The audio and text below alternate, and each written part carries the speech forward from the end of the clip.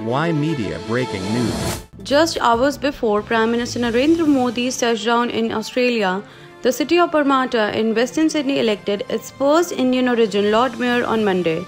Councillor Sameer Pandey, who was first elected to the City of Parramatta Council in September 2017, has been serving as Deputy Lord Mayor since January 2022. Pandey said in a statement, "Parramatta is home to a vibrant and diverse community, and I'm excited to lead the city as it cements itself as Sydney's second home CBD and the focus of some of its most exciting opportunities."